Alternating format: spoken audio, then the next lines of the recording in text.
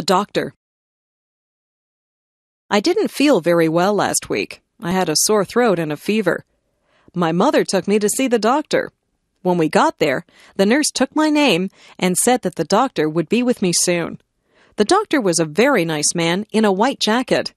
I had seen the doctor before when I had my tonsils out at the hospital. The doctor took a light and looked in my ears. He put a stick on my tongue and he shone his light into my mouth. He looked at my throat. He said that my throat was a bit swollen and red. He felt my neck and said my glands were swollen. He took my temperature and said that it was quite high. He listened to my heart, and he made me cough. He asked me some questions. He said he might have to do some tests.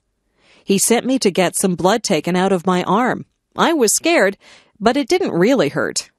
The doctor gave me some pills and told me to take one in the morning and one at night. He told me to drink lots of fluids. He told me to get plenty of sleep. I did exactly what the doctor told me to do.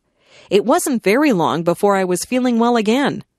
I think that I might like to be a doctor when I grow up. I would like to make people feel better.